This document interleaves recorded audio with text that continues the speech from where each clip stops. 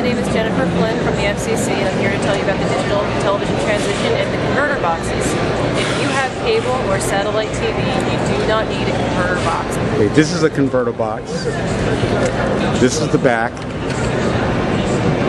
There's basically two connections you need to be concerned with. One goes to your antenna, and one goes to the television. You turn your TV on channel 3, plug this in here, you do a scan, and you're in business. Antenna, TV on channel 3, take your remote that comes with the set, and you get digital quality pictures right away in your whole television set.